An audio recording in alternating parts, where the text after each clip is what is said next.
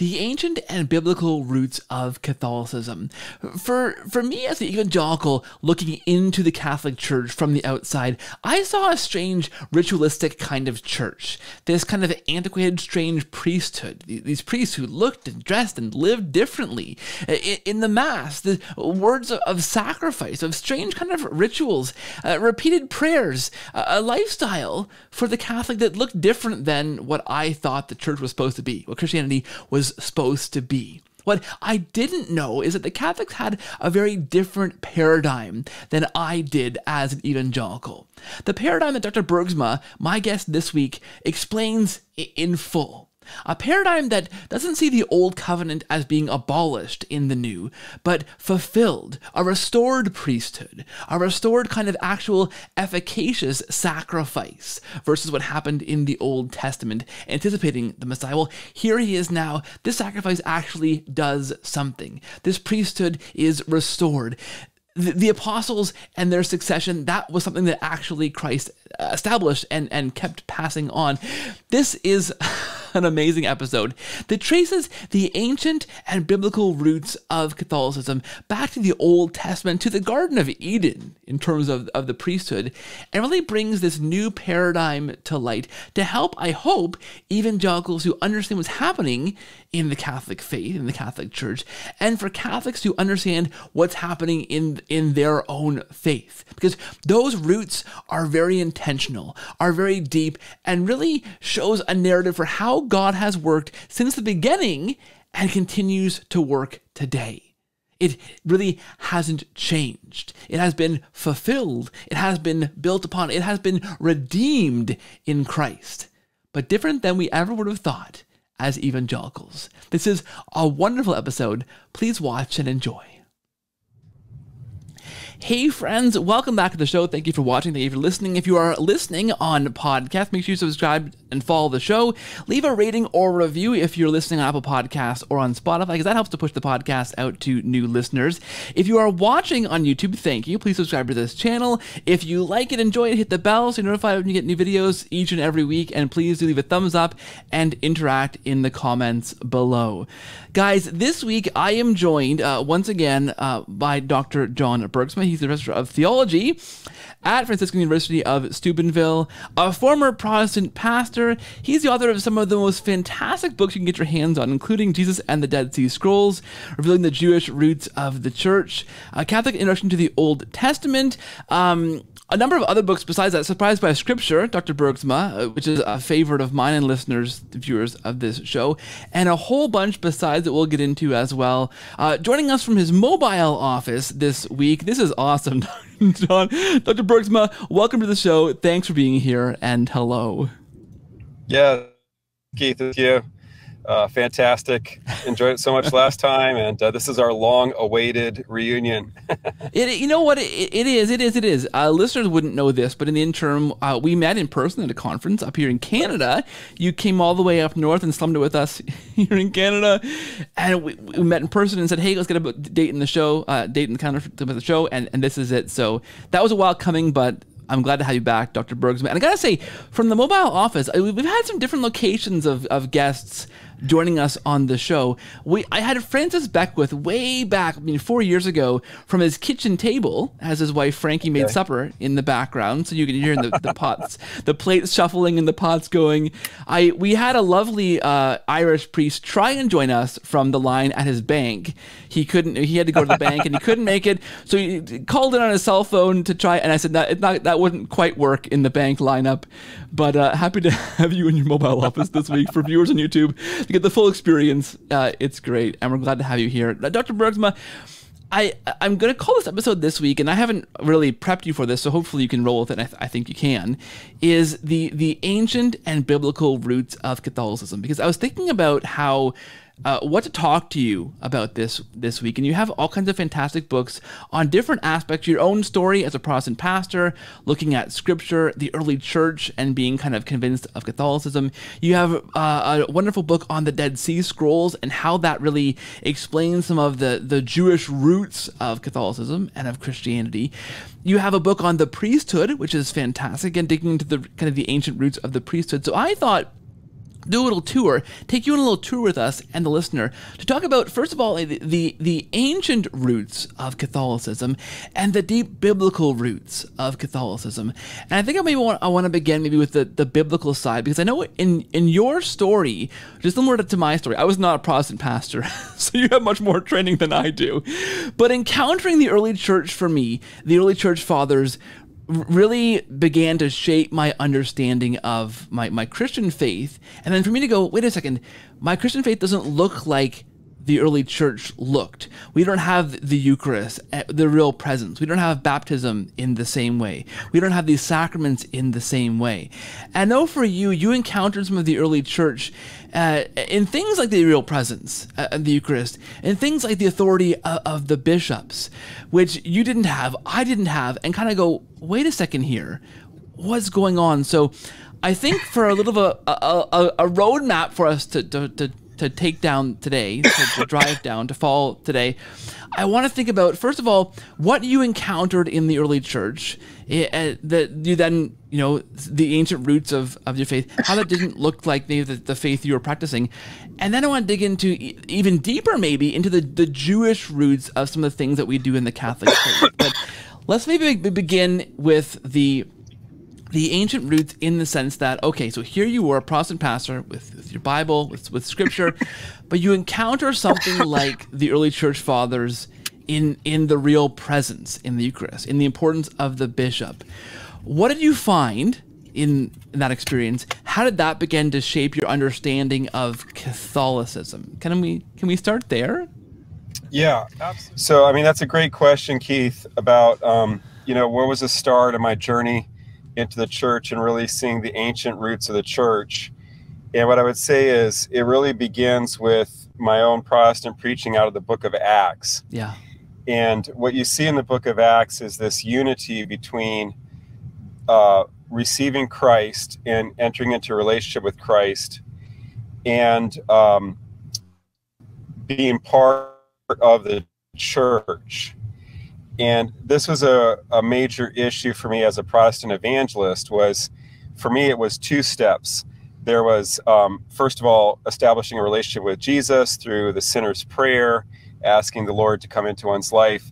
And then I was always faced with the difficult question of, well, why the church, since I can just have this personal relationship with Jesus? Like, why do I need a church?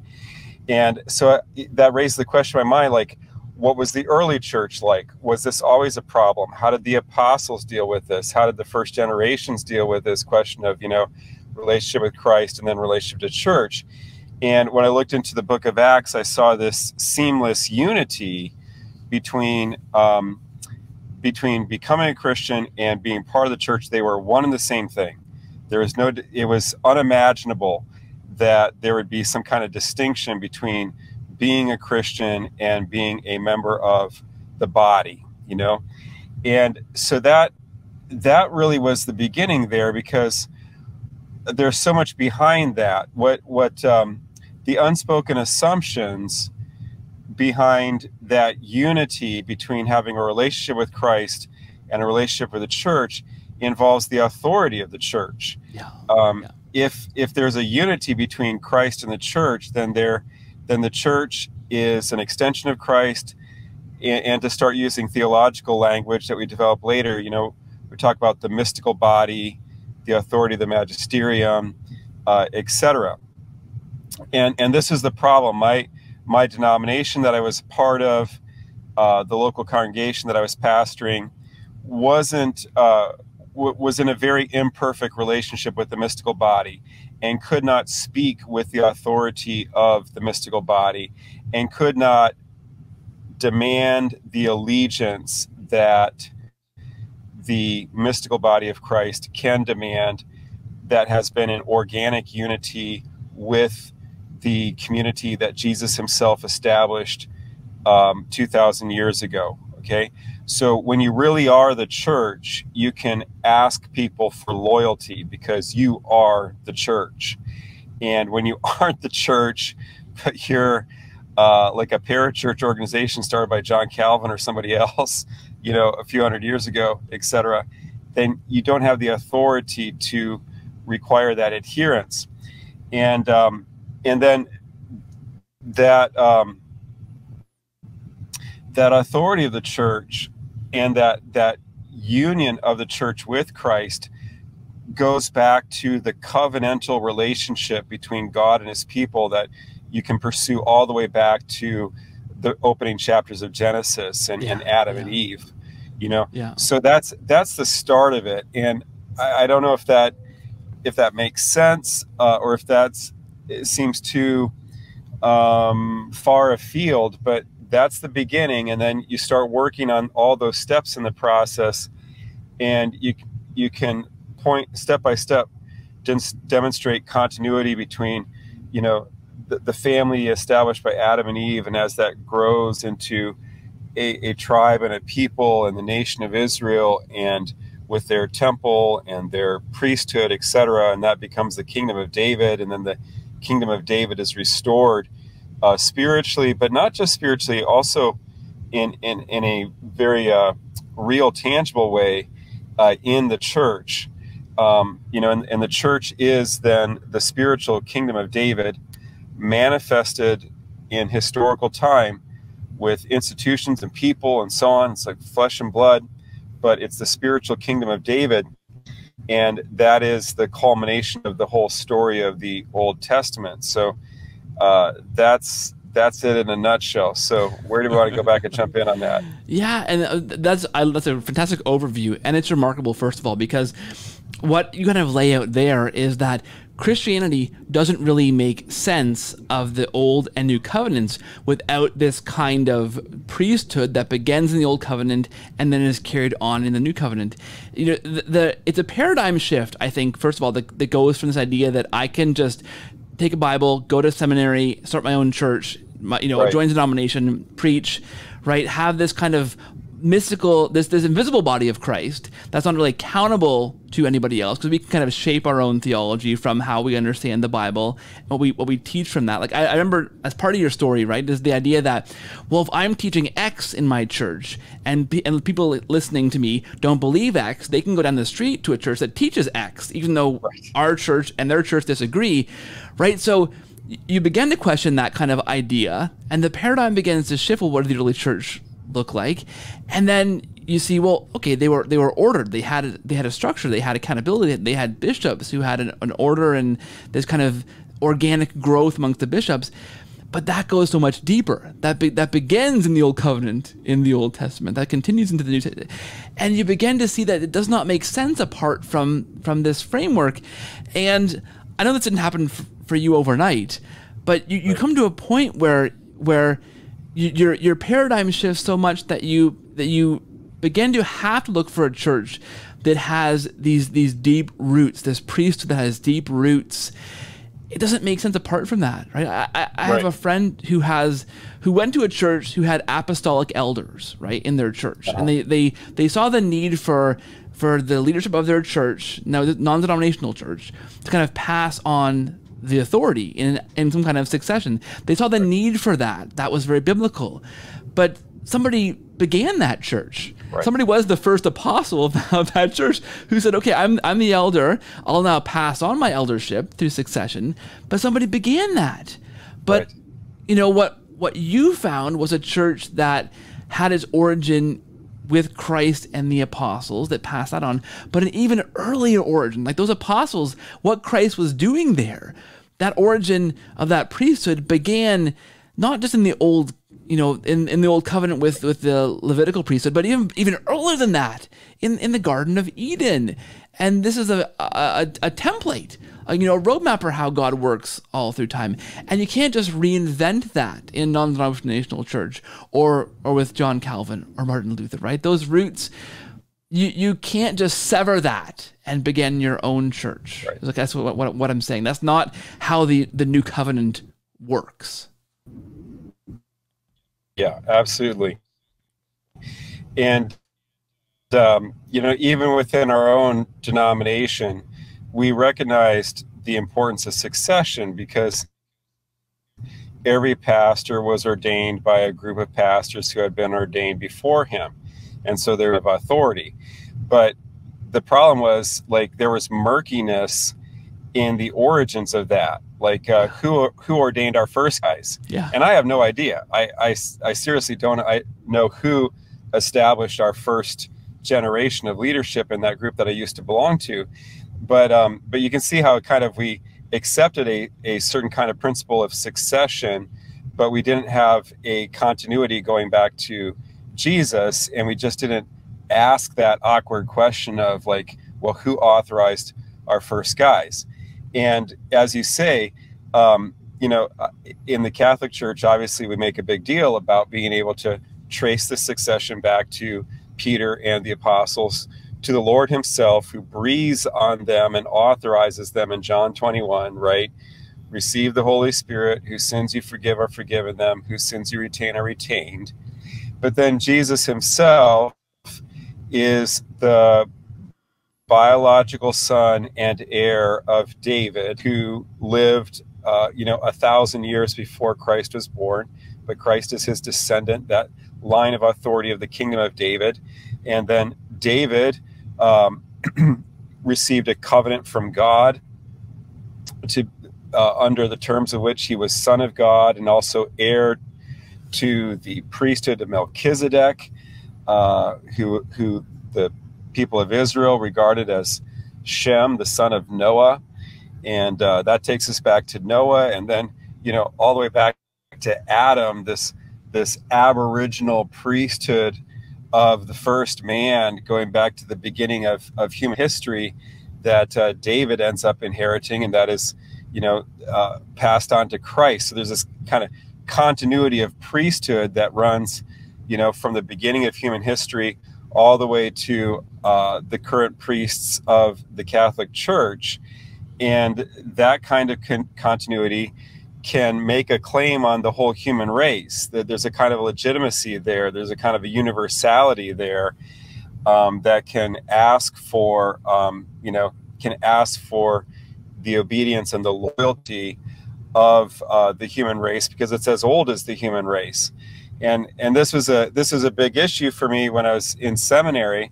I noticed that my professors, for example, would talk about Eastern Orthodoxy. And I remember coming to one of my Calvinist professors and saying, well, we call them Orthodox, but are they really Orthodox? Because within Calvinist circles, you would say, well, this is heterodox Calvinism and this is Orthodox Calvinism. And you got a kind of left-wing Marxist Calvinists. You're kind of like selling out Calvinism for, you know, what we would now call woke ideologies and so on.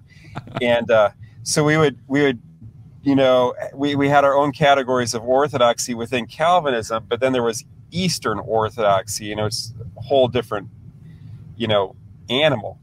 And I remember my professor said, well, you know, they're Orthodox by their own standards. And so I came back, I said, well, what about us then? Are we Orthodox? Well, we're Orthodox by our standards. Like, and I say, wait a second, isn't there some standards that are universal, that require the allegiance of all Christians?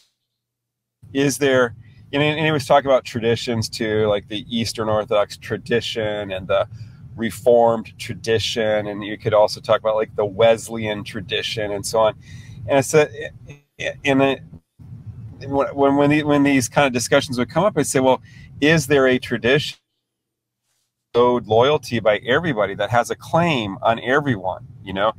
And that quest, of course, you know, led me into the Catholic Church. Yeah. Well, I think what's interesting, just in what you said there about earlier on, the idea of, you know, Christ breathed on the apostles and kind of established them as this new covenant priesthood.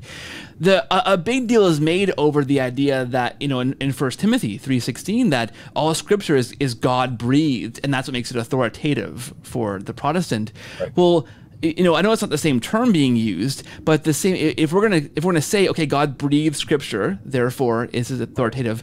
Well, we see Christ breathing on the apostles, isn't that? And that's not really made a big deal of in Protestant circles. In fact, that's downplayed, right? The apostles were a thing for a time, but the priesthood, you know, passes away. I suppose Anglican, Lutheran would still have a sense of the priesthood and some idea in some wings of those two churches, but in large measure, for most evangelical, say, so Protestants, the idea of the priesthood is that's an Old Covenant thing, an Old Testament thing that Christ abolished in the New Testament, in the New Covenant.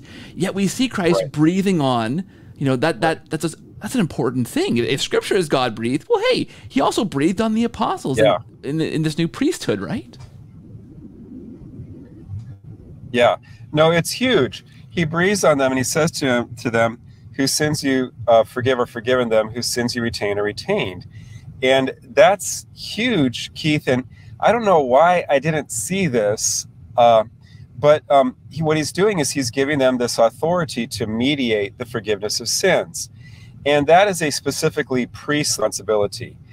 So I invite my evangelical friends, go back to the Old Testament and look at who is given the authority and the responsibility to mediate the forgiveness of sins. It's not the king, it's not the prophet, the sage, it's the priest. And one key passage in that regard is Leviticus 5, where if you read Leviticus 5 carefully, it says, excuse me, hold on. Sorry. I'm cursed with this sneezing thing. Carefully, it describes how if an Israelite man sins in any one of these ways, he has to confess his sin.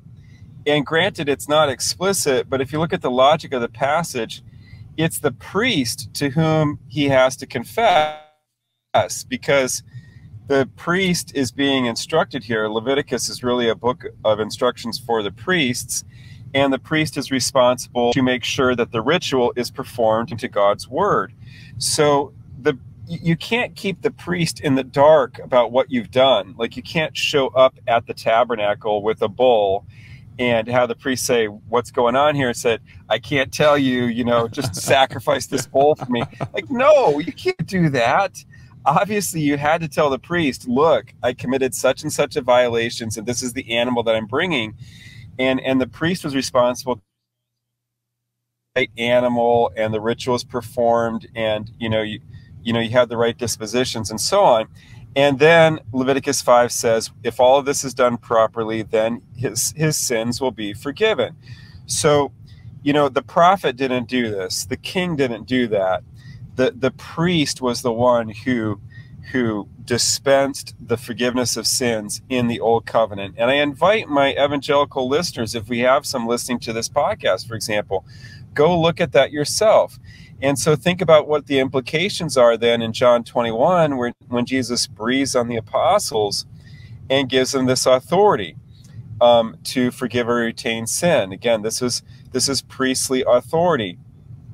And what I try to show, Keith, I don't want to ramble forever here, but what I try to show in my book, Jesus and the Old Testament Roots of the Priesthood, is that this is one of three major priestly duties that are transferred from the Old Covenant, New Covenant priesthood over the course of the Gospels. So this is forgiveness of sin. Some other priestly duties that are transferred over are the interpretation of the law, especially in Matthew 16 and Matthew 18, and also the offerings of sacrifice, which is transferred over to the apostles at the in the upper room at the institution of the Eucharist. So what we see basically in the Gospels is Jesus handing these priestly responsibilities over to his hand-picked men. And then, to make a long story short, when we look at the book of Acts, what we find there is the apostles exercising these authoritative roles and then choosing other men as their successors, a group of men broadly termed as the presbyteroi, or the elders, or presbyters, gives us our English word priest, and sometimes episcopoi, or overseers, which eventually becomes our word bishop. At first, that body of apostolic assistants, they use the term presbyter and episcopoi, episcopos, or priest and bishop, kind of interchangeably at first, but eventually those roles get distinguished as the church develops into her kind of adolescence, you might say. So there's this continuity of this priestly apostolic role is passed on to other men, and we can see that going on in the book of Acts. Yeah, I think that's the incredibly shocking thing, right, for an evangelical listener, John, to go, okay, Dr. Bergsma, you've explained how there's similarities between the Old Testament covenant or priesthood and what Jesus did with the apostles, this ability to forgive sins. Okay, but that's just your interpretation. But no, you look in the rest of the New Testament in Acts, and then in the early church, you see that the apostles and the very first Christians understood this as well, and understood that authority passed on, and that they could, say in church councils, exercise that authority to make decisions on doctrine, right, and all these kinds of things, and celebrate the Mass, celebrate a church service with Christian followers. It was necessary to have a priest there. Right. And one of the marks I know for you and for me too, encountering quotations like from Ignatius talking about the how you know you're a Christian is if you're cleaved to the bishop. If you're under a bishop, gosh, that's pretty shocking. That takes that claim from, okay, I see parallels between the old covenant priesthood and what the apostles were doing, but then you draw that further and you see, no, this actually is how all the first Christians understood this to be, and that continued. That's taken to a whole other realm. Then you have to say, okay, well, where did that go? Right? Those are ancient biblical roots of a priesthood that we see keep going in the New Testament and beyond. Right? Yeah. And, this is, okay, I'm not saying anything original here. It's like, oh, that's your interpretation, Dr. Bergsma. Yeah.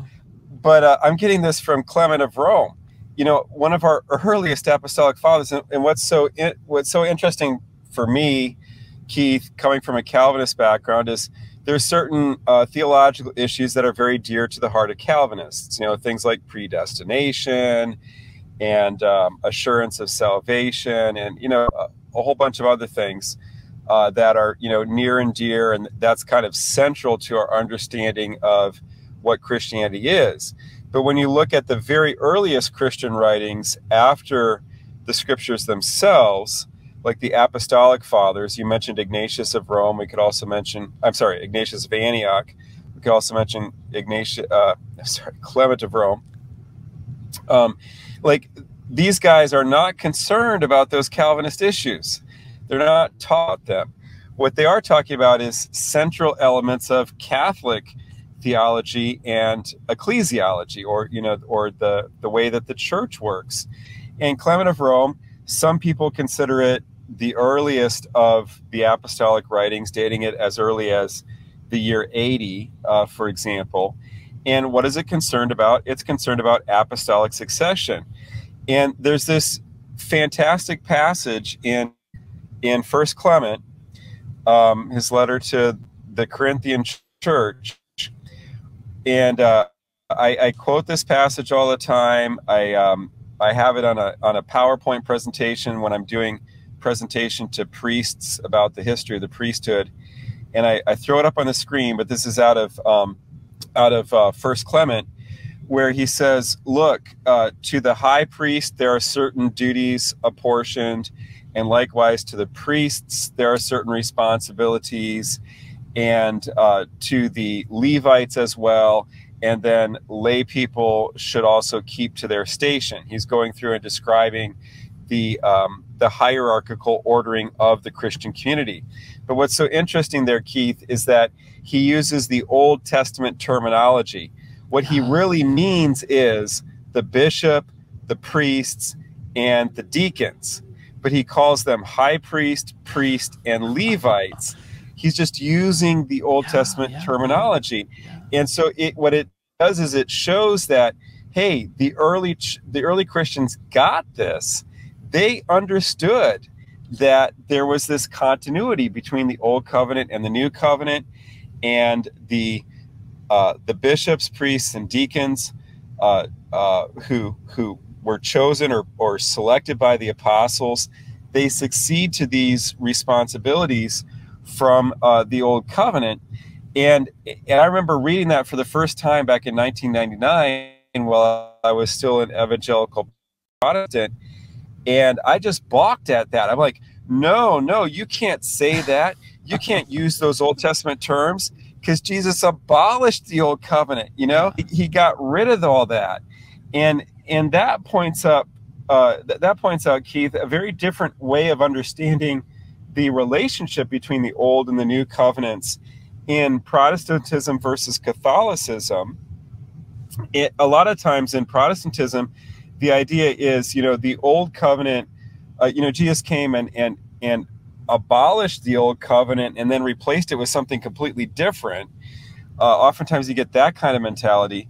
Whereas as Catholics, we say, no, the Lord came to elevate or purify that which was imperfect or was only a type in the Old Covenant. I'll put it like this.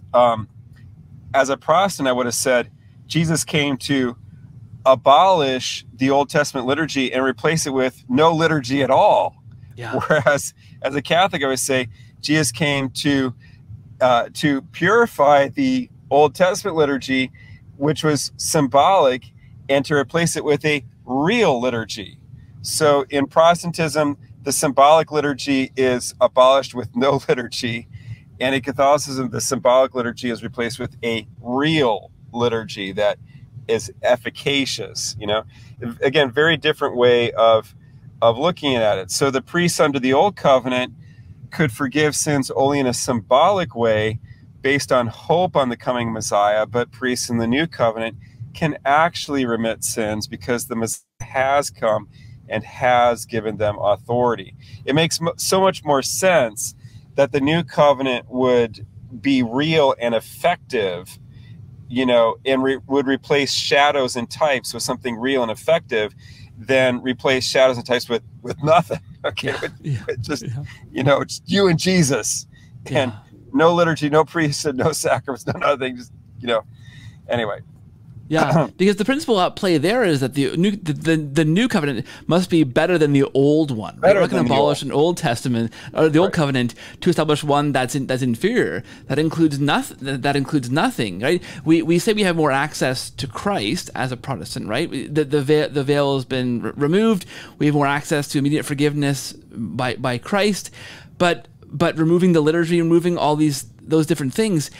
When, again, we see in the early church, well, they kept doing that, right? Justin Martyr, very early on in early church history, we see a liturgy that looks an awful lot like the Catholic Mass happening from the beginning. So it wasn't as if the early Christians, the ancient roots of the church here, understood, oh yeah, liturgy, no liturgy, priesthood, no priesthood. No, they had a priesthood that continued. That I love that link with Clement of Rome, right? Which again almost made it into the New Testament. Like that was so early on that in some circles, some churches, they read that with the New Testament books, right? It's so early on and so well received by the early church. You see him making that connection, and then we see a liturgy happening from the beginning. So it wasn't as if these things were abolished. The early church understood it that way too, right? Right. They saw that continuity, and it really spoke to their hearts. And so in Christ, they saw that now we have a temple composed of human beings of the church. We have a real sacrifice that can actually remit sins. That sacrifice, of course, is the Eucharist, the body and blood of Christ. We have a true priesthood. Okay, so priesthood, temple, sacrifice, those are all restored. And I'd like to point out, Keith, that actually what you end up with in Protestantism is very similar to what you have in Rabbinic Judaism, which is the technical term for modern Judaism, really, which was the outgrowth and the legacy of the Pharisee movement. So many people, even my Judaism professor at Notre Dame, pointed out that in modernism, look, you don't have a priesthood because rabbis are not priests. It's a very different thing. Rabbis are teachers. Teachers, yeah. That's what rabbi means. It means great one. It's like our Latin magister, a teacher. So rabbis are not priests. Synagogues are not temples. They'll often be called like Temple Bethel and whatnot, but they aren't temples because there's no sacrifice there. There's no priesthood there. Synagogues are gathering places. That's what a synagogue means. They're places of prayer. They're places of study. Beit Midrash, a house of inquiry or house of study. That's what a synagogue is. And so you don't have a temple, you don't have a priesthood, you don't have sacrifice in modern Judaism. You have prayer that's substituted for sacrifice, for example. And that's basically what you have in Protestantism as well. Protestant pastors are not priests. They don't have spiritual authority. They are largely teachers, and their only authority comes from the effectiveness of their teaching and their own personal, qualities and virtues. And very much like Rabbinic Judaism. So they gather around themselves a congregation, but a Protestant church is not a temple because no sacrifice occurs there, and you got no priesthood as well. So it's really interesting. I've even seen some Jewish authors admit. I think John D. Levinson, just a wonderful man, got the greatest respect in the world for him. He's a professor of Judaism and Scripture at Harvard. He may have retired at this point, probably is, because he's, famous. But in one of his works, I remember him pointing out that, in modern Catholicism, you do have priesthood, temple, and sacrifice. And so you have that continuity with the religion of ancient Israel, with the Old Covenant. And you don't have those things in Rabbinic Judaism and in Protestantism, both of which are religions of the book in a very different way, and are less like the covenant of Moses and the Old Covenant and what God was doing with his people throughout the earlier scriptures. Yeah. And I think, I had Dr. Lawrence Feingold on the show a couple of weeks back, and we talked about the Eucharist and the Mass and how different that looks, how different a Mass looks and sounds to Protestant ears or evangelical ears and eyes, right? You're hearing words like sacrifice, you're seeing the priest's investments, doing things that really seem, there's a tabernacle, for goodness sake. This seems very Old Testament-y. And the paradigm to which you see that as an evangelical makes it look very strange, very ritual, very uncomfortable, very much like, well, isn't this like abolished? Like we're doing but through Catholic eyes, through the paradigm of a Catholic who sees the continuity of the Old and New Covenant, who sees the fulfillment of the priesthood, that the renewal of that covenant, the reestablishment of the priesthood, and these kinds of things.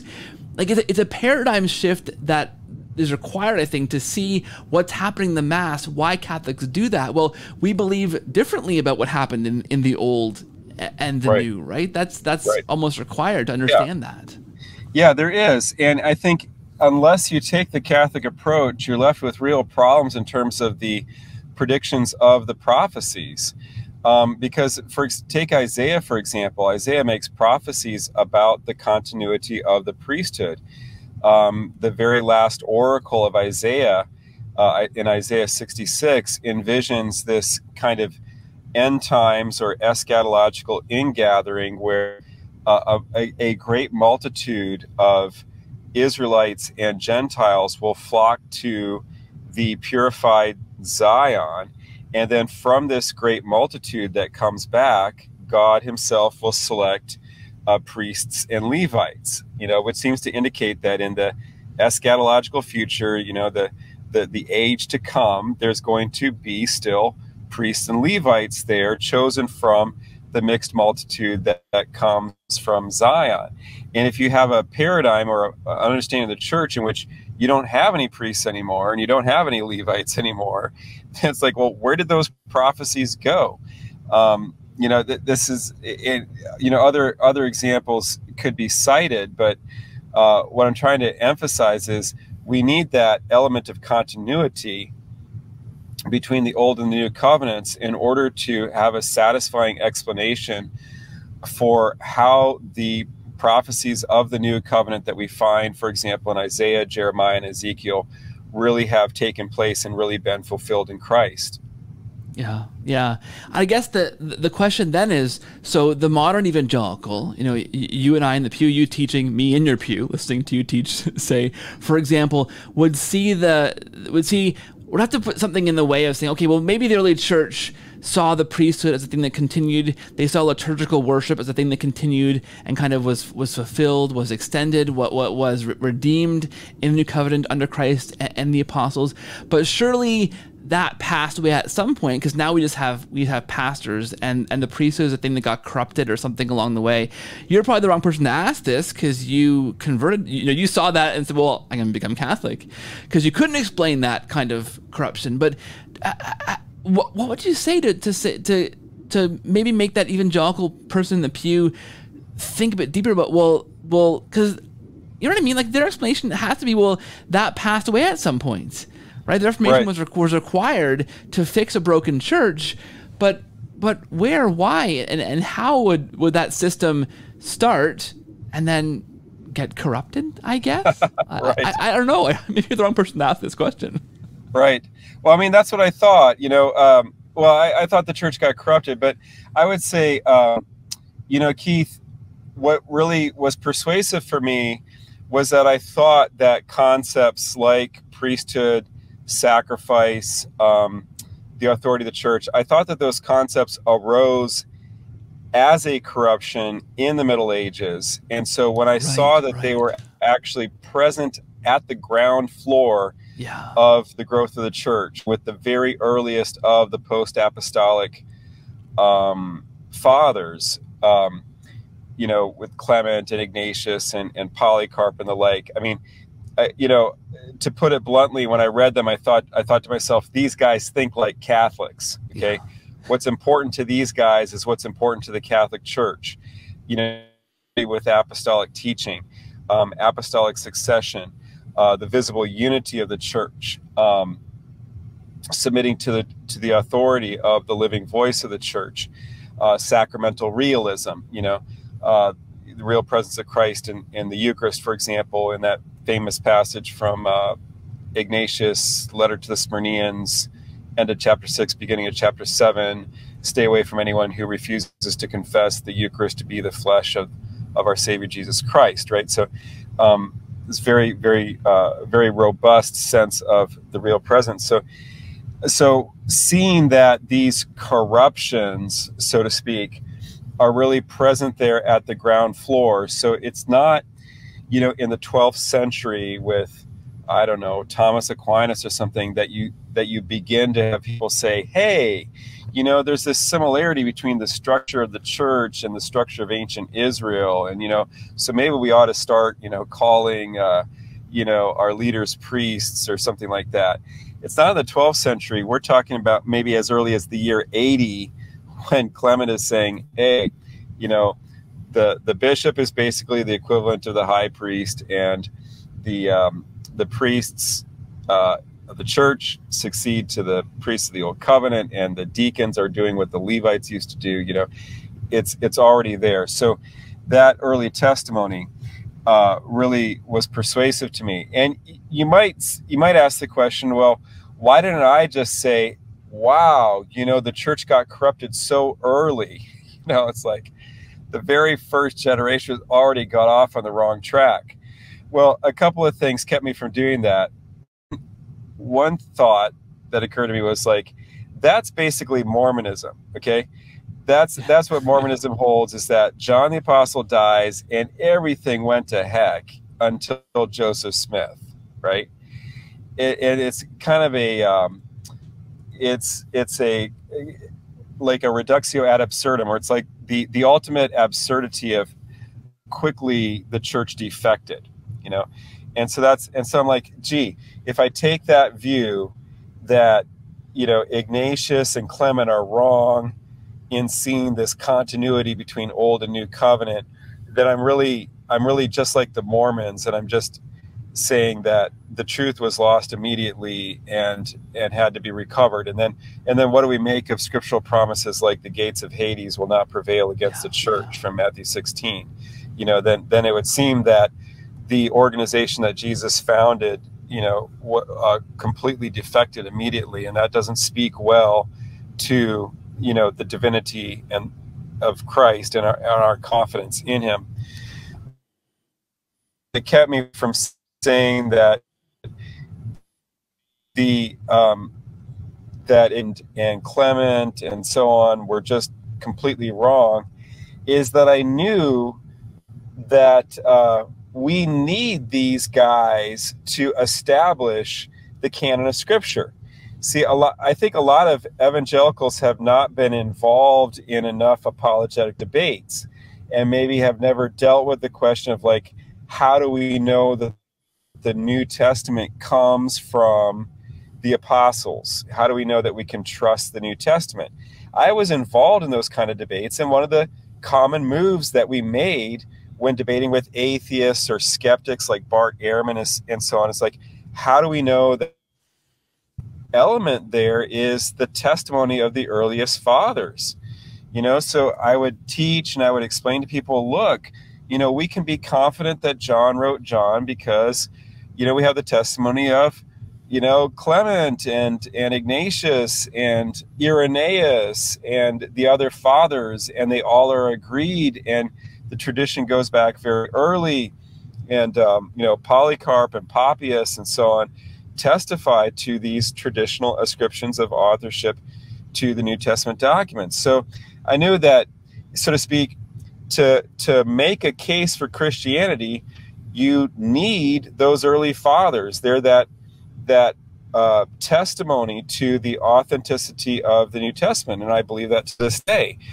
So knowing their importance, I was like, hey, if I toss these guys out and say, hey, they're corrupt and they don't understand what the church is really about, then I'm losing also my testimony to the authenticity of the New Testament scriptures, if that makes sense at all.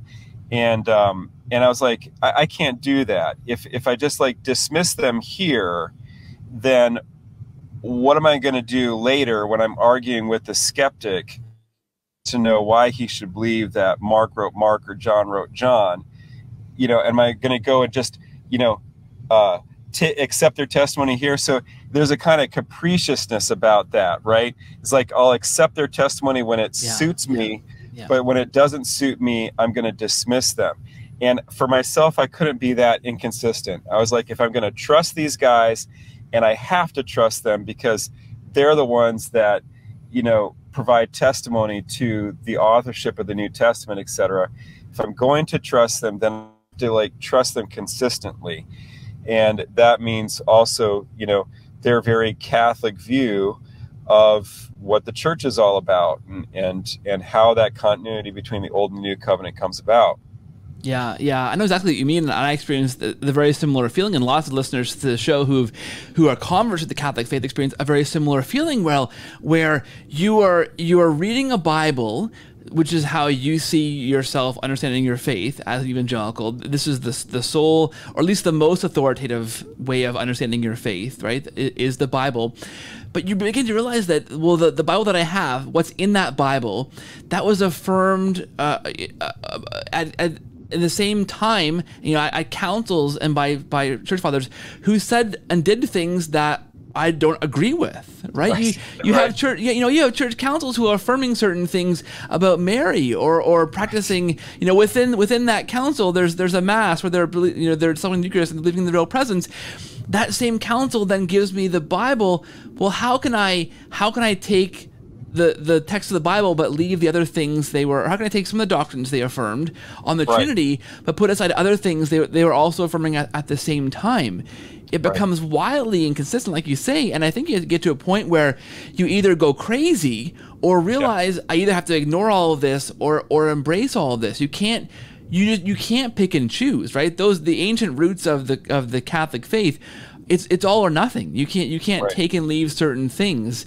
It's especially when you're saying, okay, the Bible is my sole authoritative, or my most authoritative, rule of faith for my Christian life.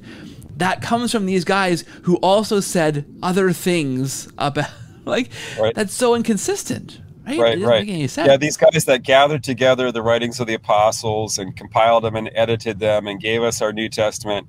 Yeah. Well, they had this veneration for Mary, and they thought that Jesus was really present in the Eucharist and all that. They were all wrong about that. The only thing they got right was the Bible. That's essentially the position that you have to take. And that seems, so capricious or idiosyncratic on the face of it, So definitely. Even this is interesting. I thought this recently. Joe Heschmeyer did a great episode on the Apocrypha, the Deuterocanonical books, and the idea that, okay, so Jerome talks about how these books, maybe he has a view of the books that he was atypical. He wasn't the one, the consensus view when he translated the Vulgate was that the Deuterocanon, belonged in there. He had some reservations and put some notes in there.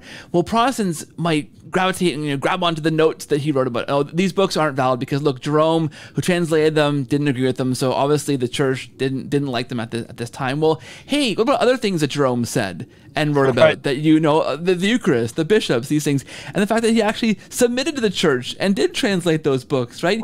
You can't, even in later church fathers, it becomes really tricky to begin to pick and choose certain things from the ancient church and leave other things. Like, how do you make that distinction? Jerome was so adamant on like the perpetual virginity of the Blessed Mother, right? Yeah. So you're like, oh yeah, I'm going to take Jerome over here when he's criticizing a Deuterocanonical book, but I'm going to leave to the side, all that he says about Mary. Yeah. Like, it's really quite crazy. Yeah. But, yeah, it's so true. Gary Mashuda is one of the best guys on the whole Deuterocanonical question, and I have a treatment of it in my Introduction to the Old Testament, Catholic Introduction to the Bible, Old Testament from Ignatius Press. But I'll tell you, Keith, I was so shocked when I was reading Augustine's or On Christian Doctrine, which is really, it's actually, the title is misleading to us, but it's actually a manual on biblical interpretations. Like, this is how to interpret the Bible from St. Augustine. And he wrote it back in the, the late 300s, and it was the standard manual for the interpretation of Scripture all the way to the time of the Reformation. They were still using it and still referring to it. And I have my students to this day. When I teach biblical interpretation, we start with Augustine and we read what he says, and what he says is still valid, and it's just modified, but it hasn't been like rejected. But anyway, I was so shocked back in it probably was the spring of 2000, Keith. I was reading Augustine on Christian Doctrine, and it gets to the point where he discusses the canon, and he says, well, with the canon of Scripture, what you got to do is you got to listen to the church. If there's disagreements within different churches, then go with the churches that are oldest and biggest. They have the best say. And then he says, and when you work that all out, when you apply these principles of going with the largest and the oldest churches, then this is the list that you end up with.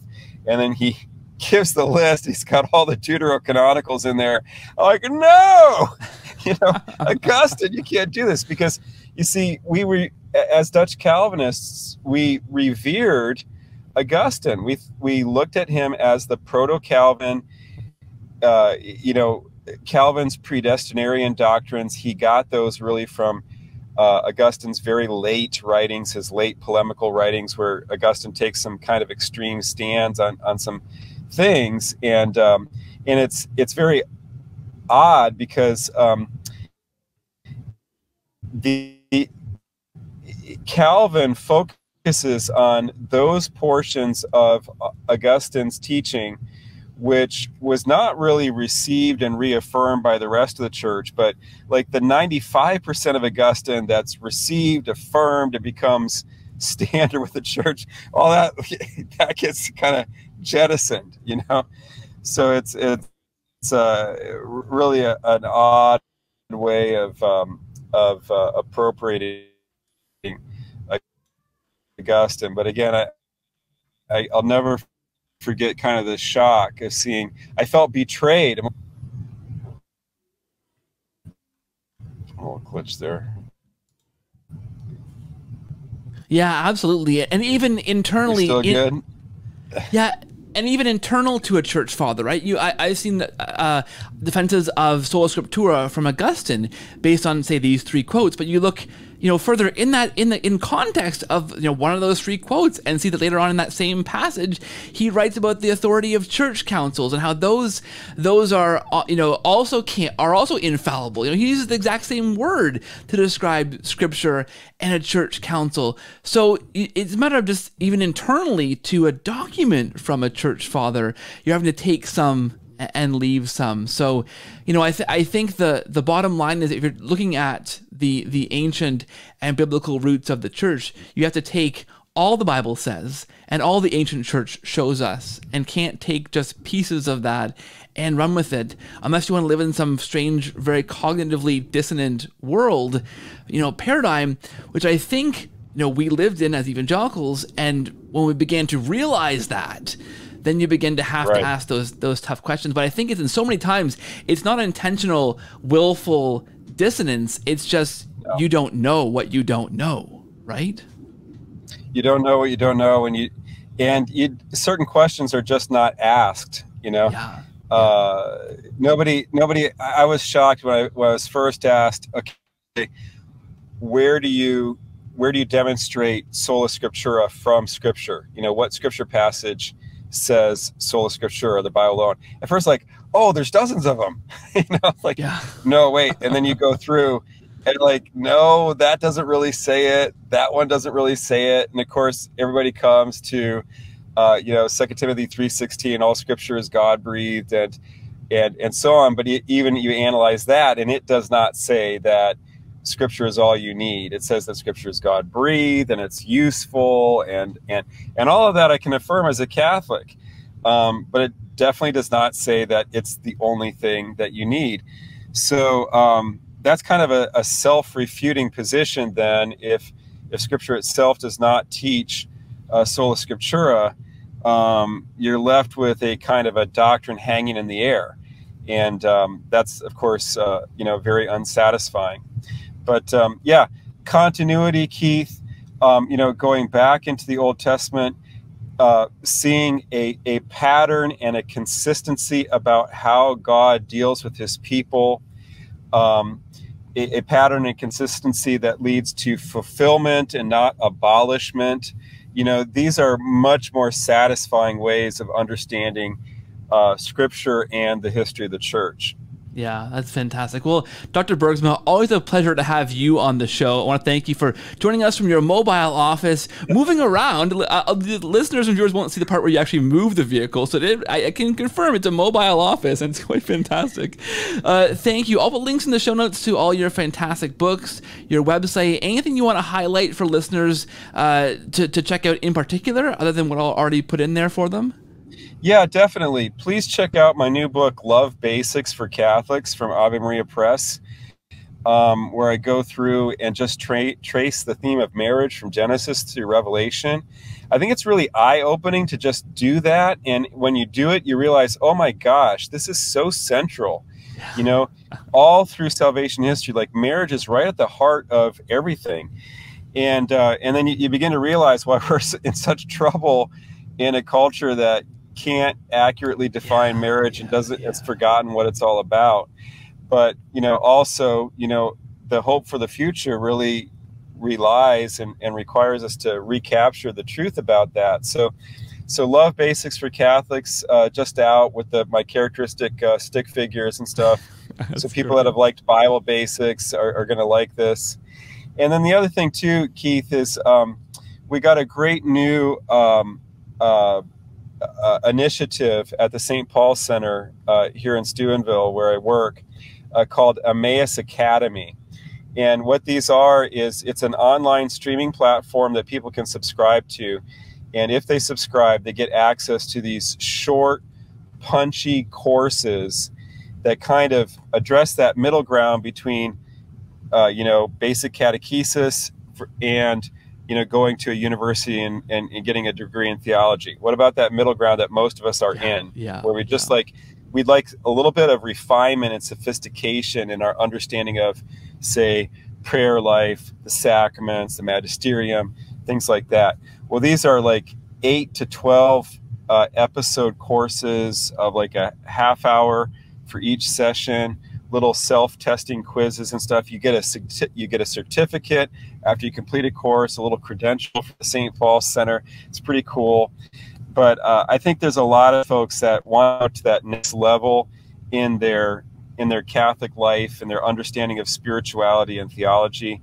And Emmaus Academy is going to be a real good fit for a lot of your listeners. Yeah. And, you know, a lot of people throughout North America, they're just looking for that next level.